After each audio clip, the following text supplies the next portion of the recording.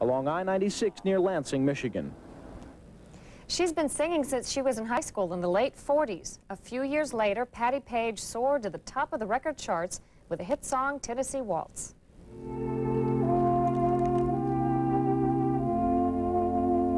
I was dancing with my darling.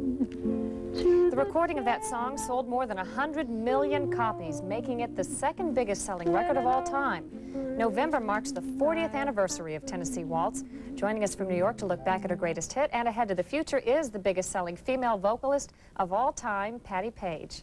Patti, it has been 20 years since your last hit, but you're still a household name. Everybody knows who you are. What are you doing? What are you up to? Still doing the same thing, Cheryl, just working. I never retired, and we're just working clubs around the country, concerts and symphonies, et cetera, et cetera. Well, you have been single for 2 decades until May. You now have gotten married again, a new bride at age 62. Tell us how you met him and about that.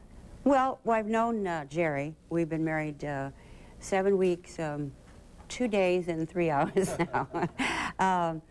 I've known him for almost 16 years now, and his wife had passed away a few years ago, and it just evolved, and it's a wonderful, wonderful, wonderful experience. You had developed a friendship. Having to get used to it.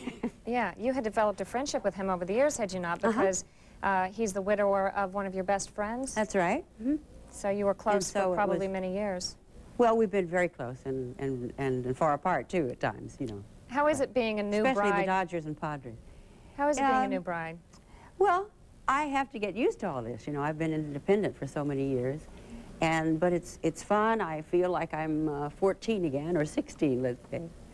And I like it. I love it. You were the first country singer to have a crossover hit with Tennessee Waltz. That's something that everybody today is trying to do. What do you think made that popular among more people than just the country music listeners back then?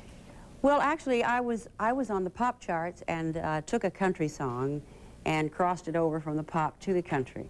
And also it was crossed over to the rhythm and blues chart. And that's been done many, many times since then. But luckily, I was in on the beginning of it. What do you think was special about that song? What's so magical about it 40 years later? Well, I don't know. You know, it was a time that some people say was very passive, but, you know, nothing much going on.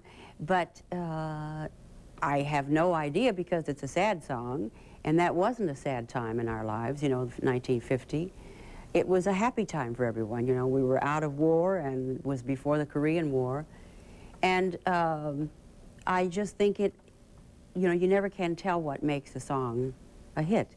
If you knew or I knew, you know, we would be trillionaires and tell everyone, yeah. Well, the way the music is recorded today, there's so much technology involved, but I'm told that you made one of the first technological moves on one of your records with multiple voice recordings. Tell us about that. Yes, that was done in 1947, although it wasn't released until '48, but I did the second voice on the record, which was the first time that had been done. Les Paul came out with the guitar, double. I don't know how many guitars he played, but in his career he played many, but on the same record that same year, but it was later. And so they've attributed that to me. I was the first one that did the voice. I read that you did the second voice because at the time you couldn't afford to hire someone else to do it. You're right.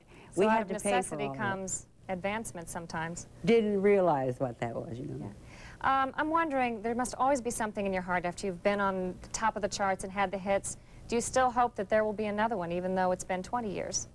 Well, I guess you never stop hoping. I'm still working and still singing and hopefully good.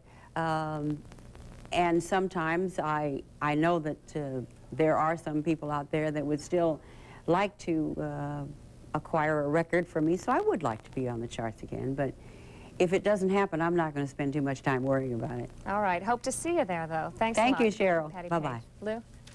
Still ahead on this early prime. The Merry Mex is merry again today. After one